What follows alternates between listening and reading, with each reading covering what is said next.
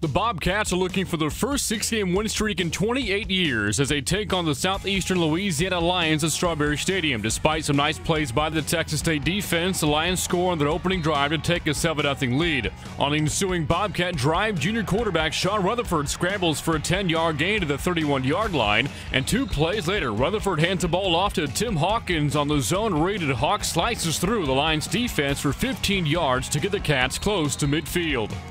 Then on 3rd and 1, Marcus Curry sprints for a 9-yard pickup to keep the drive alive. Only 3 of the 14 plays on the drive were passes, but this pass was a big one. On 3rd and 5, Rutherford finds a wide-open Alvaro Garcia for the first down, and 2 plays later, Curry finds an opening and gashes the Lions for a second rushing touchdown of the season, and after a drive that lasted over 8 minutes, the Bobcats have tied the game at 7 apiece.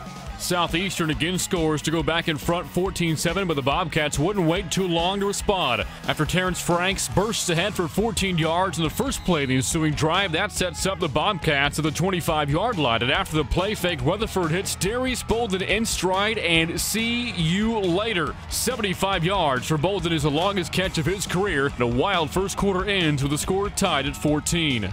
Aaron Matthews in the Bobcat defense got his first stop of the game on the Lions' next possession, forcing a 3-and-out. But Texas State, despite getting a nice play from Franks at a 12-yard catch and run, also go 3-and-out, and the Lions eventually score on their next drive to take a 21-14 lead. On the ensuing kickoff, Derek Lopez with a chance to make something happen to special teams, and does. A 57-yard return for D'Lo puts the Cats inside of midfield. You're going to hear a lot from Franks in this game. This 14-yard run is just one of many plays the redshirt freshman made at his first trip to Strawberry Stadium, but after a missed field goal on the drive, the score remains 21-14.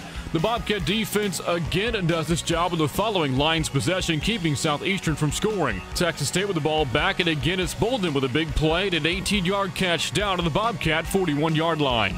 2 plays later, it's Franks again, and as if he was shot out of a cannon, Franks explodes for 58 yards until he's caught from behind by Southeastern's Kieron Jones. Franks had over 100 yards in the first half, scoring from 4 yards out in the very next play to tie the game once again, and we head into the halftime locker rooms from Hammond with your score: Texas State 21, Southeastern Louisiana 21.